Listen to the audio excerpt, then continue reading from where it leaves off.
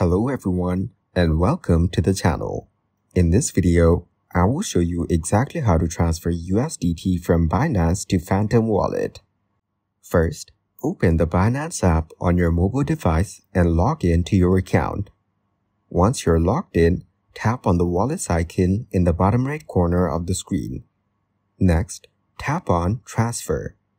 You will be prompted to select the transfer direction, so choose the correct options for From and To.